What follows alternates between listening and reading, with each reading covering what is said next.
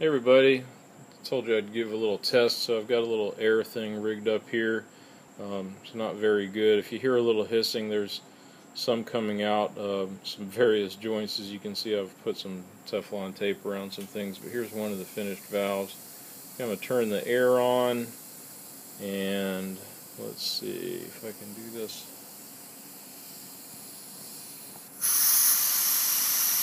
You can hear the air hissing out, just like a blower sounds, and cut it off. There's some miscellaneous hissing from some of the leaks, but nothing from there, so I think I have a good sealing valve. And that's my little demonstration. I wanted to show a couple of more tips. Let's move over here. We've got everything laid out.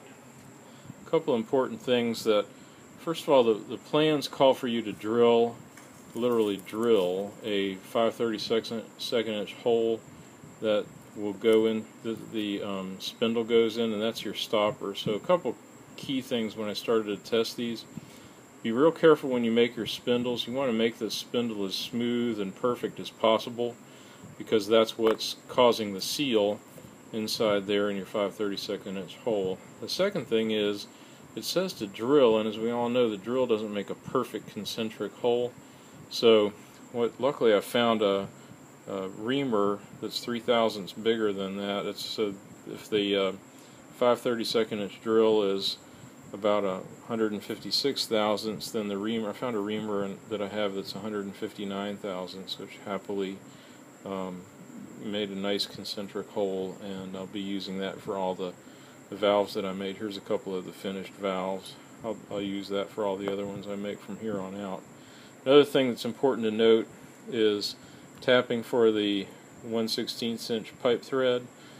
First I used a conventional 1/16 inch pipe tap, then I used this fancy short projection one I got from McMaster Carr, I believe. It's supposed to give you wider holes for a short project, and as you can see, the holes that are tapped for the 1/16 inch pipe, they're very short, so you don't have a lot to play with. Long story short, I couldn't even fit, even after using both of these, I couldn't fit in a conventional 1/16 inch pipe thread from these fittings here. So I actually had to take another one that I had, and I ground off, as you can see, the first like 5 or 6 threads. Well, and I just did that by trial and error. I'd grind off 2 or 3, then round it, and then try retapping one of the valve bodies, and then I'd test fit it, and if it wasn't enough, then I'd ground off a little bit more, and you can see that's what I ended up with.